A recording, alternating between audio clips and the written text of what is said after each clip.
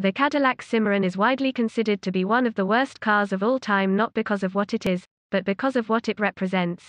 It was the peak of General Motors' lazy, cynical rebadging to take an inexpensive Chevrolet Cavalier, make minimum modifications to it and try to pass it off as Cadillac's new sport luxury compact car.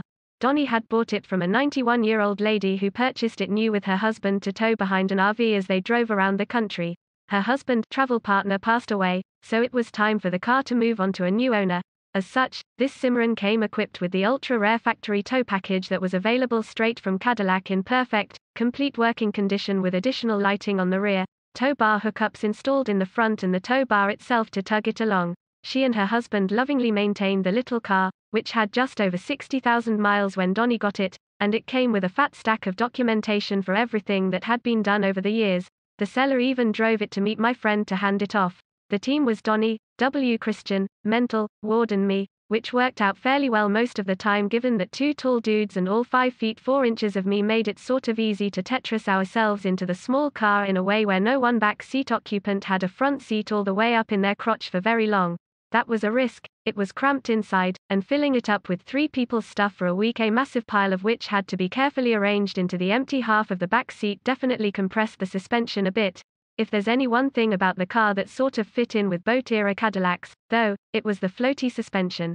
After we took a lot of the stuff out, you could noticeably see the car transfer its weight to the rear when it set off. It was soft and springy. It lacked the refinement of the self-leveling air suspension in Mom's 89 DeVille, but wasn't too harsh, either. The interior wasn't fooling any of us, though.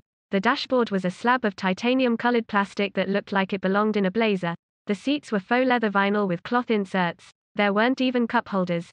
If it hadn't been loaded down with 3 people and enough of our stuff to adhere to the Girl Scouts motto of "be prepared," that 85 horsepower probably would have even been adequate for this 2,630-pound car. I dare say its RV touring previous owners probably weren't using it to buy furniture or items in bulk, so it'd do the job. Maybe you'll write this off as vehicular Stockholm syndrome from me spending a week making a big, over -2,100-mile lap of most of Texas with 2 other goofballs, but the Cimarron itself, when considered separately from its context in history, wasn't too bad of a car. It really surprised me that this infamous flop was really just an average little GM sedan as opposed to some great car Satan where the small bit of Cadillacifying somehow made it worse. Of course, being an average GM sedan was its cardinal sin.